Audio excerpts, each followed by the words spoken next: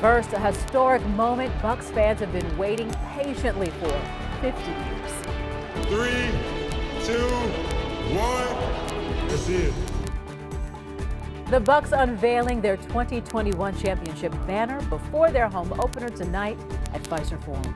The players also receiving their rings during a pregame ceremony.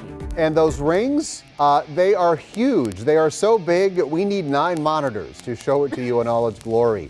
360 diamonds on the top, and it's so big it just might not be practical to, wear it on your finger. So the fix is the top pops off, it becomes a pendant you hang from your neck.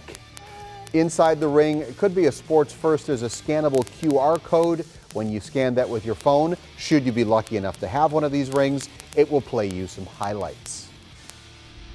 All right. Well, the team tipped off its title defense tonight with a major win over the Brooklyn Nets. Tom Durian is live in the Deer District. Let us start with Lance Allen. He leads our team coverage inside Fiserv Forum. They quieted the critics tonight. Real quick, Lance Allen. Certainly did, Steve and Shannon. 127-104. The Brooklyn Nets, supposedly the favorites to win the NBA title this year. The Bucks put that to rest, at least for opening night. And you mentioned it, it was 50 years ago that the Bucks won their previous title, and now a party a half century in the making.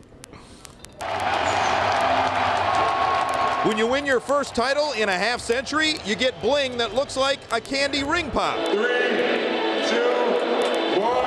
And unveil a banner 50 years in the making. You think about everything they've been through to get to that moment, and a lot of great players in our league, and our group is very fortunate to accomplish that, and it's just it's special, and very, very happy for our players. This is the biggest ring I've ever seen in my life, and there's a lot of diamonds in it, but it's really crazy. Not a lot of people get to say they have a championship ring, and it's, like I said earlier, it's surreal. And when the Bucks win in 6, you bring in the guy that coined the phrase, Brandon Jennings. You coined the phrase, Bucks in 6. Yeah.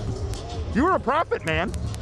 I'm not a prophet. I just made a prediction that I felt like at that time that, we needed something to pump up the city. And of course we failed, but at that time, I wasn't knowing, I was young. And I mean, it feels good to be back out here in Milwaukee. You know what I'm saying? The Bucks finally had their first ring in 50 years, and I'm just happy to be a part of it, man. How much pride do you have? I mean, you were part of the parade, and to wear Bucks gear now, you got to have a huge source of pride because you helped start this. Yeah, the parade was awesome. The whole Game 6 experience, I feel like in life now, experiencing that type of environment, it's like, what do I get excited for? So, but just that, I'm wearing blue tonight for the blue collar state, Milwaukee. Just out here and, repping, man. I'm excited. Can't wait till everybody see the rings and everything. Truly a special night. Giannis moved to tears, he said in the postgame. We will hear from him coming up in sports. Live at Fiserv Forum, Lance Allen, TMJ4 Sports. All right, Lance, thank you. For a lot of fans, this was a once-in-a